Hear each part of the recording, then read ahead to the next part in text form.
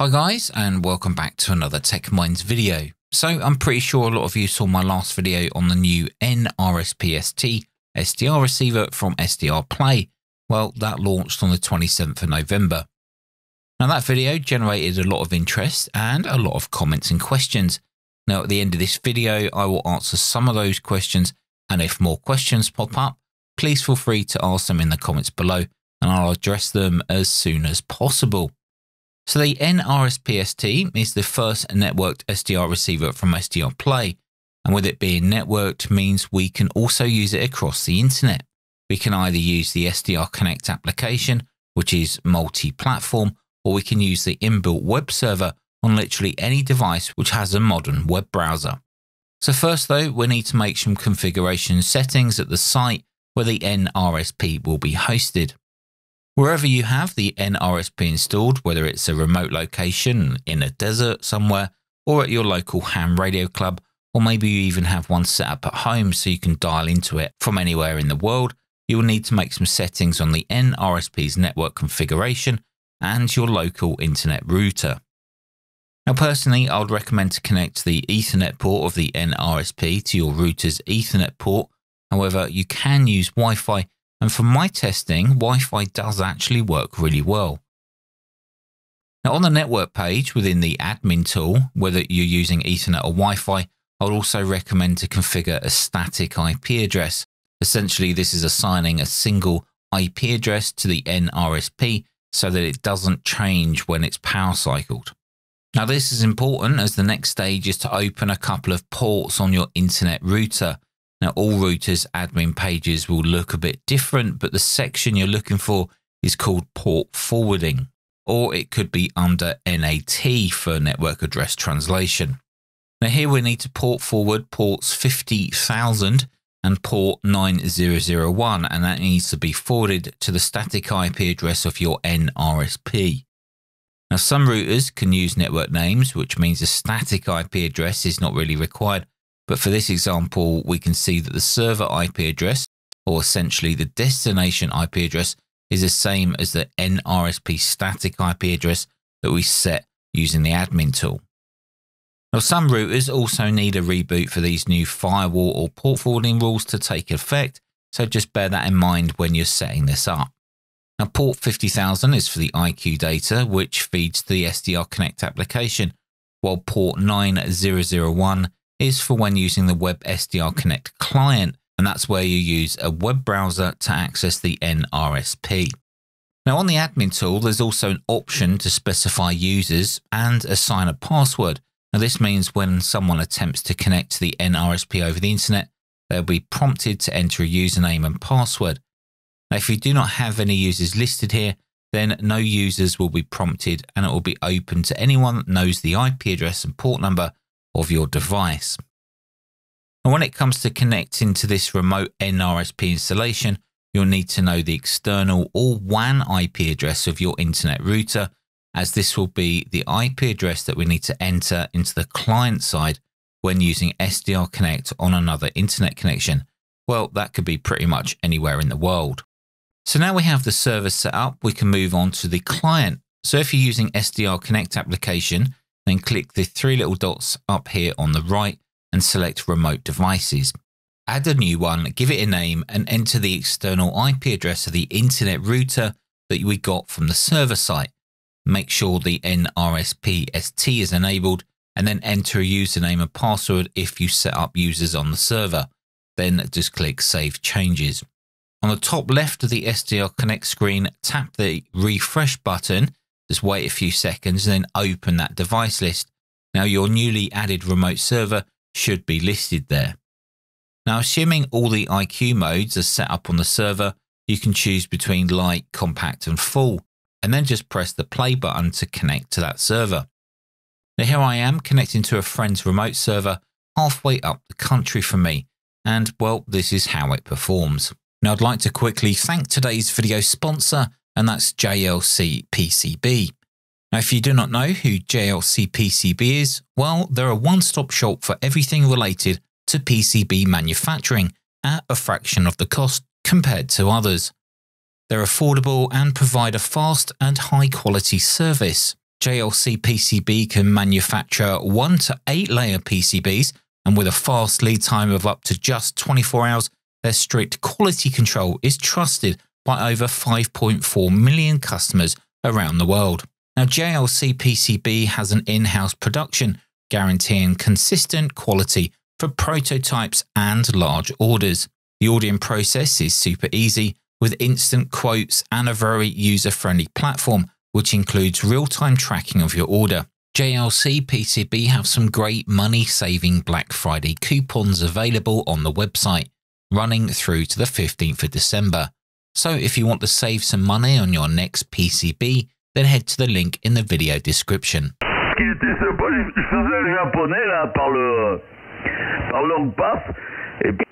Un poquito ahí de ganancia. Le he quitado un poquito de ganancia. Korea, guten Tag. Ciao, Piero. Ja, wie gaat er nou op de fiets als het gaat stormen? Spiel, Alan, about it, over. Right, good. Okay, so you're in how far are you away from the city centre, over? 4 miles northeast. All right. I don't know Manchester. So I've still got it's still working.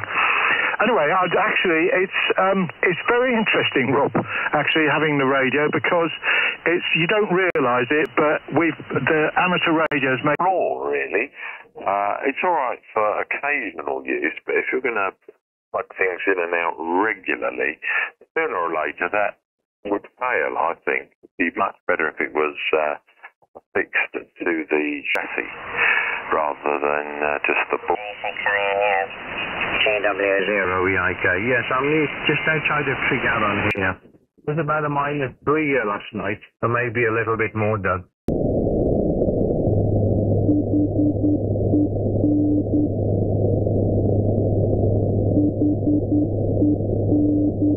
Now that was using full IQ, and in my opinion that's pretty impressive. There's no stutters or glitching, and SDRconnect seemed to perform as if the nRSP was actually physically connected to my local computer. So what's it like connecting to the same nRSP across the internet, but using a web browser?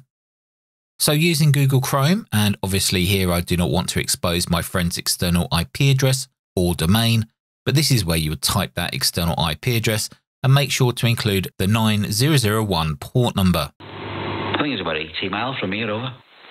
Yeah, you're going across country. It's a bit of a, going through Stoke. It can be, the roads, because the missus was in hospital once in Stoke, going back. And it was a hell of a journey to go and see her from here. Yeah. I was listening to John there and I couldn't remember his call sign and it didn't come up till the end. I know the voice, but I just couldn't picture a call sign. So the web interface just looks almost identical to the SDRconnect application that runs on your computer. However, there are some differences. Now I won't go into these specific differences at the moment in this video because this is actively being developed, meaning these features could change or even new ones added, which would make this video kind of redundant. So for those interested in decoding digital data remotely, like FTA, SSTV, and even weather faxes transmitted from NOAA satellites, this is still very much possible. If you're using a computer and the SDRconnect application, then things become a little easier because we can still use applications like virtual audio cable to route the audio from SDRconnect to third-party software decoders. In fact, when you're using SDRconnect with a remote server, it's as if the nRSP is connected locally, directly to the computer. So all of those third-party applications that you would have used before will still work, and you just need to route the received audio as you normally would. As mentioned at the start of the video, you guys asked lots of questions on my last video on this product. Now, after speaking directly with the SDRplay team, I can answer some of those questions. So the popular question was, how many simultaneous users are supported? Well, there's no fixed answer to this because it really depends on how the nRSP is being used. The connection mode, signal bandwidth, and signal type all play a massive part in performance for multiple users. Now, a lot of work has been done to balance the signal processing that is performed on the GPU and the CPU, and that maximizes the available processing power. Now, you can pause the video and read the text on this slide here for more detail, but essentially with lower bandwidth signals such as AM or SSB, the limit is a lot greater and can maybe support up to 8 users. So why does the nRSP use a 24 MHz external reference and not a standard 10 MHz that we see on a lot of other equipment? Well, simply put, this is just determined by the chipset which is used. Another question that was asked was about the power supply and if it was tested for any noise emissions. Well, the answer to that, again, is yes. A lot of work was undertaken to find a power supply that was quiet, met emission standards, and did not cause undesirable spurious interference on the nRSP-ST itself. So you can rest assured that the power supply that comes with it is of good quality. Another popular question was, are there any plans to develop built-in data decoders or support plugins from third-party developers? So currently there's no plans to have inbuilt decoders, but it's something which has not been ruled out or ruled in. Modules or plugin development will be available on SDRconnect once the module API has been published by SDRplay. So that's great for third-party developers and of course end users. Now, third-party plugins will not be allowed to run directly on the nRSP in firmware, and obviously that's down to security and software stability priority. Obviously, we don't want third-party plugins causing any detrimental problems to the actual base firmware. Now, could there be a potential issue with data corruption in the event of a power cut or just pulling the plug out? Well, the nRSP uses a custom lightweight Linux OS, and it operates almost completely in a read-only file system. Now, the single exception to this is when any configuration changes are being saved. Now, during normal operation, absolutely zero information is being written to the flash, so powering off should never be an issue. However, there is some really strong backup and restore utilities available within the admin page. Now, one thing I didn't mention in my last video, and surprisingly no one commented about, and that's the cooling and heat generated from the nRSP while it's in use. Now, you may have noticed there was no fans inside or on the external of the case, and that's because significant efforts were made in the design so that the nRSP runs cool and does not require any of these noisy or unreliable fans to keep it cool. Now, the last popular question, and this was even asked before it was released, and that's why it was PoE, i.e. Power over Ethernet, not included.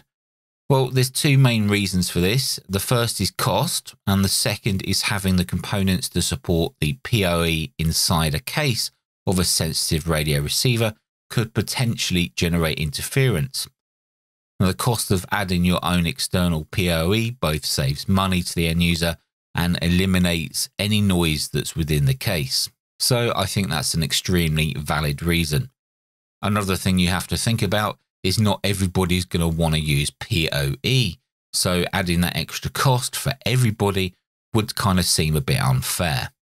Anyway, guys, I hope you enjoyed the video, and I know this has probably generated more questions, but if you want to see anything tested specifically, then let me know down in the comments below. Now, I know I haven't covered everything that was asked in the last video, but I will get to those eventually. Until the next video, take care of yourselves, thanks for watching, and I'll see you in the next video.